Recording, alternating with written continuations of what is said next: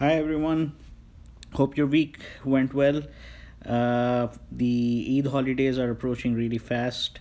Now, I had promised you guys that I'll be showing you some of the loot that I got of some of the old comics from Marvel and DC.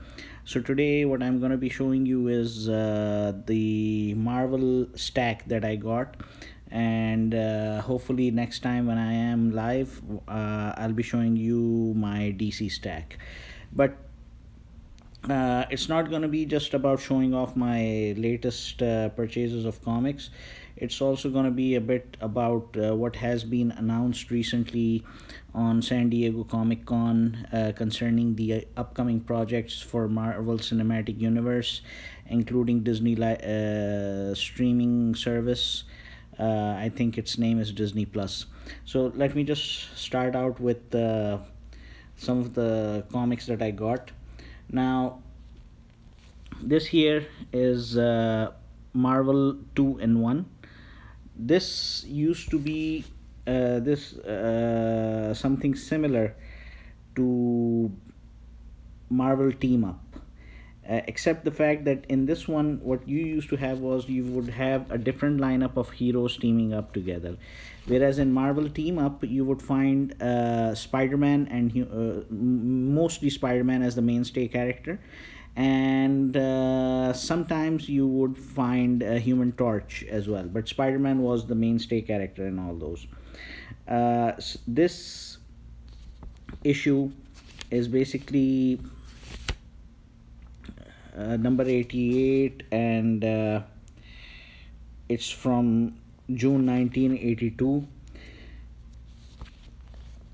Back in the days, what used to happen was that comics, they were fun to read even on their own. This is like almost a one shot story. But the thing is that I grew up in the 80s, and for me, Jim Shooter era comics have had a lasting impact on me. And every time I come across a comic that was published in the 80s, it really, captures you in a different way altogether. New comic books are good, new writers are good, but new comics these days, whether it's Marvel or DC, it's all about a huge event every 3 months, or people just trying to kill someone and resurrect the other. Back in the day, this is what it used to be like. You would be having stories, either one shots, either two parters, three parters, 13 parts, whichever might be the case, but there was a solid rationale behind each and every story. Sometimes stories would involve superheroes in more relatable situations to our ordinary lives, and that's the thing that I really love about the older comics. And this trend continued till the 90s throughout. Things started to change. A lot of good things happened, but in the early 2000s, and then when these independent comic book writers came on board mainstream companies. But like every era, it has its highs and lows, and this is one of the things. Anyhow, this is one Marvel 2 in 1, starring The Thing and Savage She-Hulk, number 88. Now, I never had imagined that this comic I would ever get my hands on. It's the Incredible Hulk comic book. Its cover was drawn by Al Milgrom. Al is known to be as an editor. He has written some comics, but his art is something that I really found impressive. Even though this cover that I'm going to show you has a bit of a flaw when it comes to scaling, maintaining the actual physical appearances or the physical attributes of each character with respect to one another. But still, this one, Incredible Hulk, and you can see Wendigo, and you can see Sasquatch from Alpha Flight. what more can I say? It's written by Bill Mantlo, the guy who co-created Rocket Raccoon. Bill Mantlo, his run on the Incredible Hulk in the 80s is one of the best ever, one of my favorites, and he was teamed up with Sal Buscema, our pal Sal, and though in this comic book the artwork is good but not the best of what Sal was always able to do, but the story, again, it's really really good. So this here, and this is a quite a memorable cover and one of my all-time favorites, and I'm really glad that I got hold of this. Now what I'm going to show you, it has it's an issue of one of my most favorite characters, but there is an element of history of comics in Jeddah pasted onto it. This here is Daredevil, okay, in which Bullseye makes a comeback. But what makes it even more special for me is this price tag that remains there. Al Khazindar. Al Khazindar company was the distributor for comics. I don't know if they're still as active as they used to be, because last I saw some of the issues in Virgin Mega stores, and I wasn't able to find Al Khazindar price tag onto them.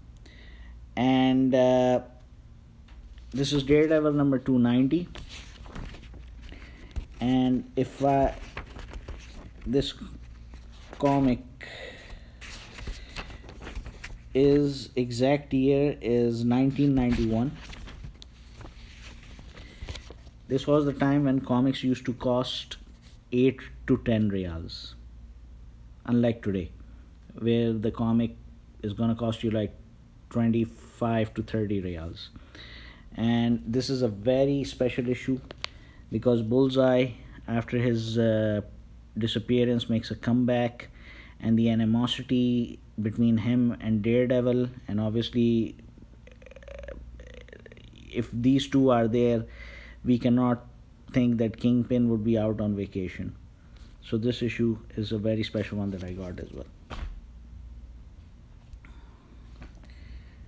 Here's another Daredevil issue, and this is part of the Inferno storyline, X-Men Inferno crossover. This is from 1989, and again it has Al Khazindar company's price tag onto it. Yeah, this one's even cheaper, 6 reals. Man, I miss the good old days. I really, really miss the good old days.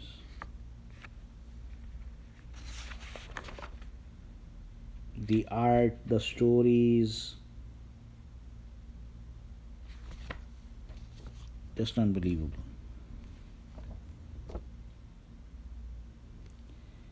And here's another one.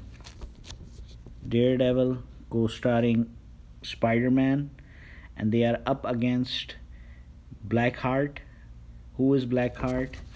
Blackheart is the son of Mephisto, the demon who looks like Satan from the dark dimension. And this is like a team up kind of an issue. The art by John Romita Jr.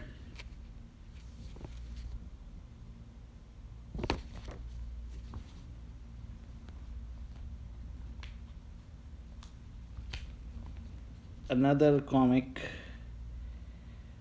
This one's about a character, a short-lived character from the Avengers. His name was Quasar, the Cosmic Avenger. The comic is not in a good condition. So here he is going up against Phoenix but I think this Phoenix is not actually Jean Grey, it's Rachel Summers.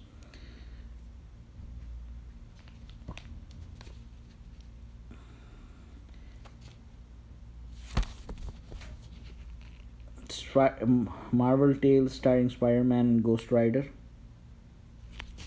These used to be my favorite because these were reprints of old Spider-Man stories from the 70s, 60s, and you could relive the good old days. Now, I've got 3 issues, and 2 of them represent a great era of the Avengers comic books. These issues were written by Roger Stern, and the art was done by John Buscema, whose young other brother, I think Sal is younger or John is younger. I don't remember that one, but Sal Buscema is the one who teamed up with Bill Mantlo for the Incredible Hulk and is known to be one of the best artists for the Incredible Hulk since Jack Kirby, Herb Trimpe, and this is the first one, written by Roger Stern, art by John Buscema. You can see Black Knight, you can see Yellow Jacket, you can see Paladin, you can see Wasp, and Grey Gargoyle. A very good story, but the next one is even better. In this one, because in this time period during the 80s, Namor became an Avenger briefly, and his throne of Atlantis, he had left his throne of Atlantis only to find it being overrun by Atuma, his arch foe. And in this issue, this is just like a one-shot story. The Avengers, they go out with Namor to help him defeat Atuma. So much action, so much story, so much, it's not just like senseless violence or something like that. I mean, the stories carry depth within them. And then there's another Avengers issue which is from the 90s. The importance of this issue is that it tells us the journey of a legendary comic book artist whose name is Andy Kubert. Now, for those who are not aware of the name Kubert name became popular thanks to a comic book artist back in the 50s and 60s, and he continued drawing till the 90s, Joe Kubert. Joe Kubert's work was mostly for DC Comics for titles like Hawkman, GI Combat, and Joe has 2 sons. He's survived by 2 sons. One is Adam Kubert, the legendary artist for Wolverine, and currently he's drawing Captain America. He has done a lot of work for Avengers. So Adam is the elder brother. Now Andy is the younger brother, and Andy started out his career with Marvel, and he drew the Avengers initially. Later on, when Jim Lee had left Marvel to start independent Image Comics, he was replaced by Andy Kubert, and you can see that the 1991 X-Men title, which was started with Chris Claremont and Jim Lee, because they were delivering one success after another for the Uncanny X-Men titles in the late 80s, and Chris Claremont, he was delivering like since the late 70s with one awesome storyline after another. So Andy Kubert started out with the Avengers, and this comic, the story is written by Bob Harras. Now, Bob Harras, he would become the editor-in-chief after Tom DeFalco, and he is the guy who uh, made the 90s solely about mutants and X-Men. Uh, the work that was done under his leadership, I still read it today and I love it. Things like Fatal Attractions, Executioner's Song, all of these came under his leadership, or most of them, if not all of them. But again, like every person, he has highs and lows. They have something good about them, they have something bad about them. The reason why a legendary writer like Chris Claremont left Marvel in the early 90s was because of Bob Harras. And in that respect, it was a huge blow to the X-Men, because as much as I am a fan of Scott Lobdell, the creative force who succeeded Chris Claremont and took over the X-Men titles, namely the Uncanny X-Men, X-Men, and X-Force, Excalibur, X-Factor. He was good, but, or should I say excellent, but Claremont is like way on top when it comes to X-Men storylines.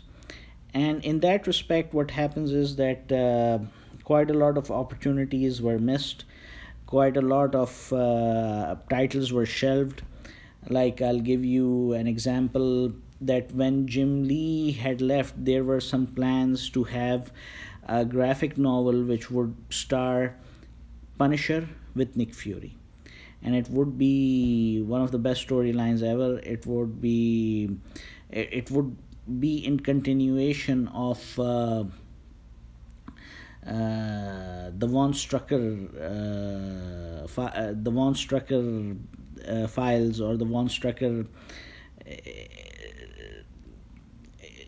Strucker episode, something that starred Captain America, Daredevil, and the Punisher.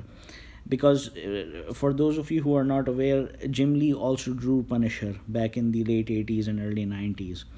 So this issue reminds a lot about what were the 90s all about. And by the way, the story in itself is really good, because this villain, Thane Ector, is not some kind of a major villain that you're looking at for the Avengers.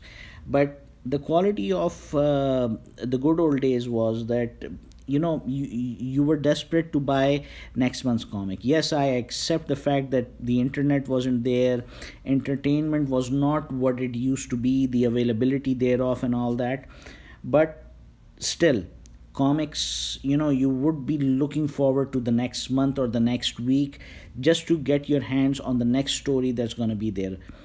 And this is like all my stuff which I recently acquired for Marvel.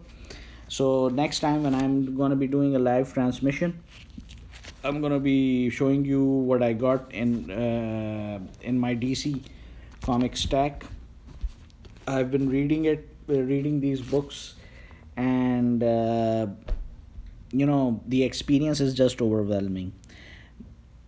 Moving on to the next topic that I really am itching to talk about is the announcement that was made in San Diego Comic Con this year about upcoming projects for Disney vis-a-vis the Marvel Cinematic Universe, as well as for the Disney Plus streaming service. For me, the biggest excitement rests with Doctor Strange,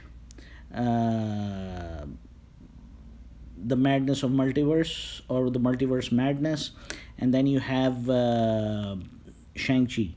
Now, Shang-Chi, it's something quite nostalgic for me. Nostalgic in the sense that the era in which I grew up, because I'm a Jeddawi by the end of the day, and in the 80s I grew up watching Saudi Channel 2, and on Saudi Channel 2 I used to watch a TV series It was an old TV series from the 70s, but we used to watch the reruns of it, Kung Fu. And the martial art of Kung Fu always, I mean, it just appealed to me. I mean, you have ninjutsu, you have karate, but I'm not a big fan of Karate Kid. Forgive me for saying that, but I'm not a big fan of Karate Kid. So, I'm more of a Kung Fu guy. And growing up in Jeddah, being used to watching Hong Kong Fooey cartoon and then the Kung Fu series and all that, I was one of those who was really excited when Iron Fist was announced. And while Iron Fist did not receive the kind of reviews that Daredevil was able to secure, or Punisher, or Luke Cage, Jessica Jones, I really enjoyed watching it because it's Kung Fu. And Danny Rand, Iron Fist, has always been one of my favorite characters just because of that, just because of his association with this martial art. But when I was my favorite pastime happens to be to read as much as possible, not just the comic books, but also the history behind those great works. And in that, I came across a character called Shang-Chi. And Shang-Chi was a character that really, mesmerized me.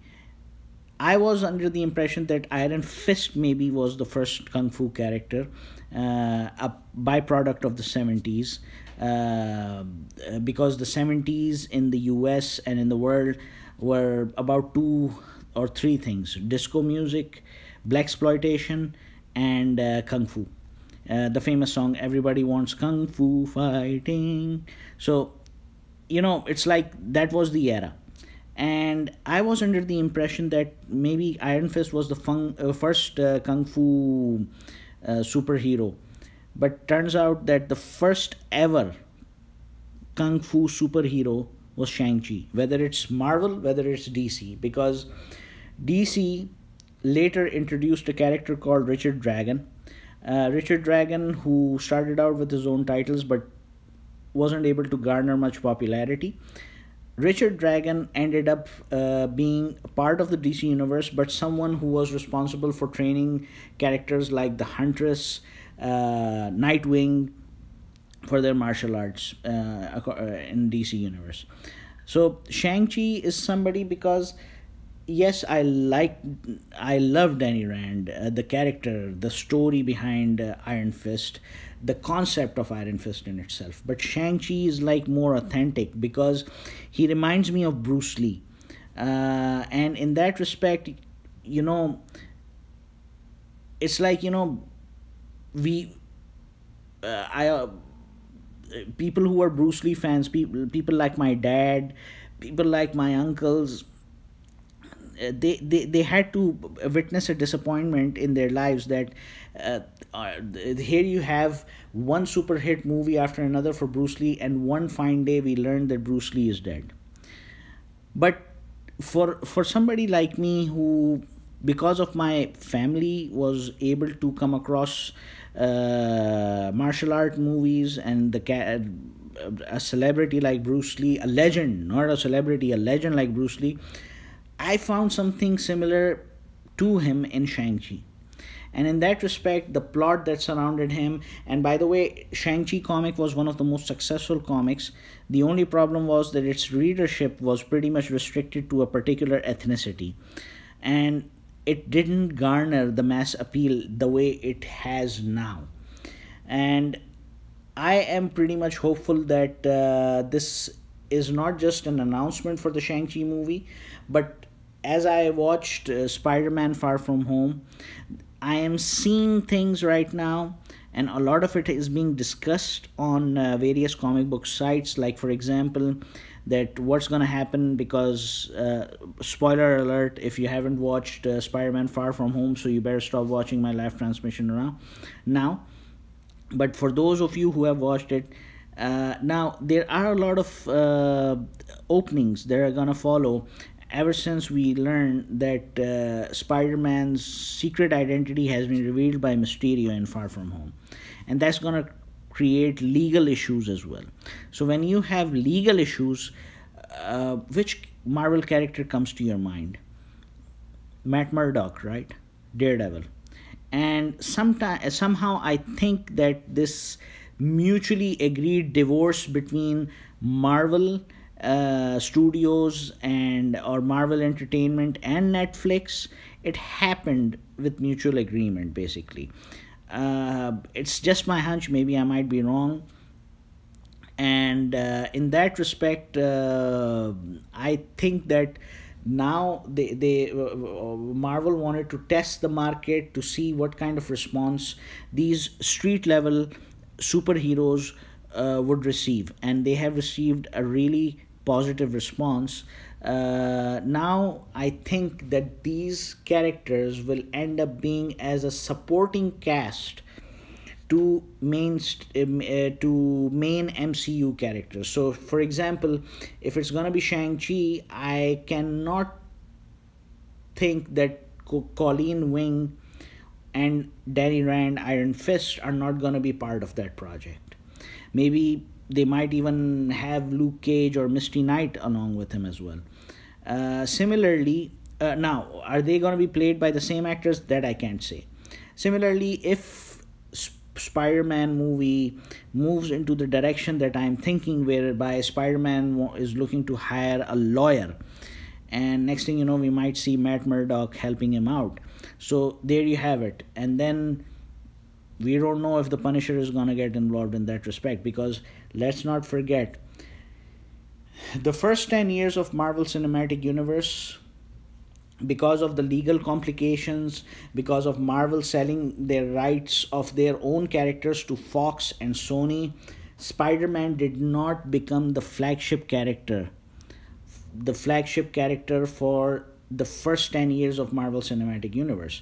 But now, since all of these legalities have been resolved, 21st Century Fox has been bought by Disney, Sony has given rights back to Marvel for Spider-Man, you know, it's like now the next 10 years are going to be led by Spider-Man, and we're going to be seeing more and more street level superheroes.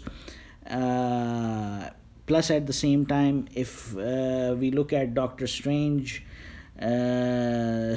upcoming movie, that's even telling us quite a bit of Marvel dark dimension / mysticism / horror stories. Can that make way for other characters? Because Blade has also been announced. And if Blade is there, and if Doctor Strange is there, then we're talking about the Midnight Suns. Because Sony is actually going to be releasing Morbius, the living vampire, who is, again, a Midnight Sun. Please check Midnight Suns, read about it. It's on Wikipedia, it's on Marvel Wikia. But my only thing is that, when I see young readers, the main thing I really want to say to them is I want to encourage them to read as much classic material as they can, because the experience that you're going to get, the kind of stories that you're going to come across, you will find that yes, the cinematic universe is quite exciting.